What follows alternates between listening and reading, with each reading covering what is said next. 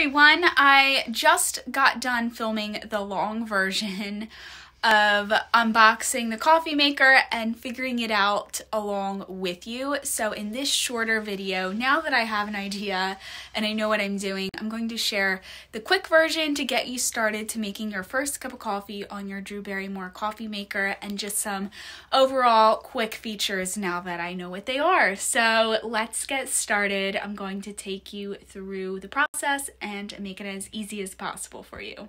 Here's what the coffee maker box looks like. Really pretty, of course, because that's her whole line. It's called the Beautiful. So you open it up and it comes like this. The coffee maker is out now. I've got it on the counter and we're out in the she shed, by the way. And it comes with a coffee scoop, the reusable filter, all that kind of stuff. And then it also does have a carbon, I think that's what it's called, a filter that you put inside of it as well. So let me turn this around and show you the actual coffee maker.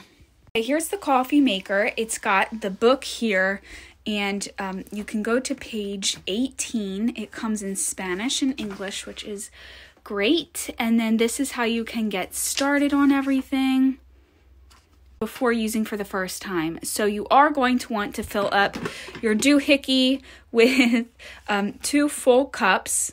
Fill up your carafe all the way. That's the words. Fill it up all the way twice and run it through.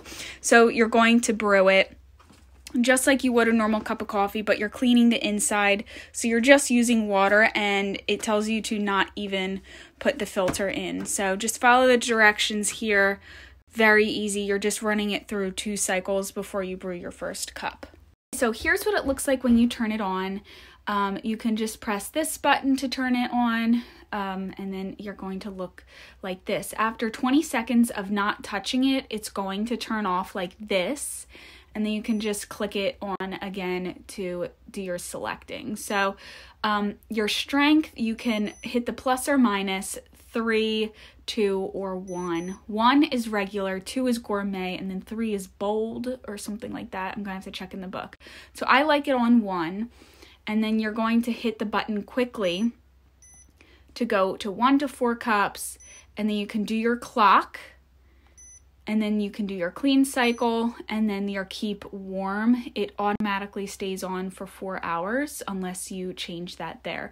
So what I learned is you click it quickly like this to go to each set. Since it is touch screen, you don't have to click it like an actual physical button. Just pressing it lightly will work. It's just kind of like touching an iPhone. You don't really need to like push. It just needs to feel that your finger is there. And then you can hold down the program for 5 seconds, and then you can program it to brew your cup of coffee when you want. Just pay attention to the AM or the PM. And then let me go back to that again. I'm going to hold it for 5 seconds. And then this is how you do the hours.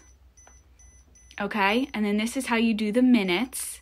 And if you hold it down, that's how you get it to jump for you instead of just pressing it one by one. So if you hold down either the hour or the minute, it kind of fast forwards for you very quickly.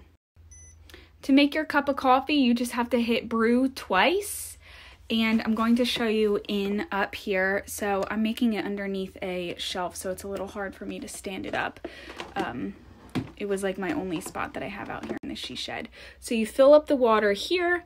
This is your little basket for your coffee to go in, and then I brewed a cup, so this is what it looks like after. And it's really nice because this is reusable, so I like that for the environment. I like that I don't need to keep buying filters.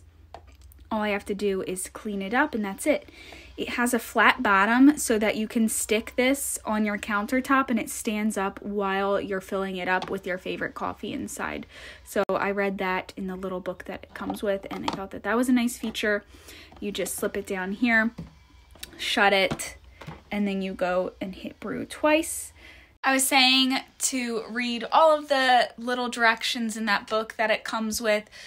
as you're using it so that you know like the safety and things like that. I just feel like I want to mention that. So do take the time to read it. I just wanted to help in a visual way to show you how to work it.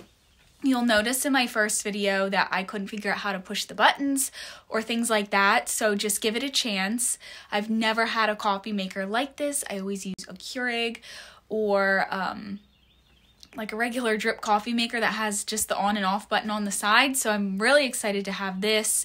It's pretty because you can see the buttons disappear. I really like that feature, but it's really easy to use after you give it a chance, and the brewed coffee tastes just like any other drip coffee that I make. Two more things that I want to mention that I thought were cool. One, if your coffee is brewing and you go run and take a shower, do your hair, whatever in the morning, you're going to come back and your coffee's still going to be warm. So it will keep your coffee warm. And then the second thing that I thought was cool was perfect for coffee lovers, because you know how you're watching your cup of coffee brew and you can't take it and pour a cup? Well, this one, you can pull this out as it's brewing, quick pour a cup, put it back in, and then it will resume brewing. So you can sneak in a cup and then have it finish brewing so that it's ready for you to dump in your second cup. So I like that. You can read about that in the manual too, with like more details about that, but that's just pretty much the concept of how it works, and I love that feature because I can never wait. I don't know about you, but that's awesome.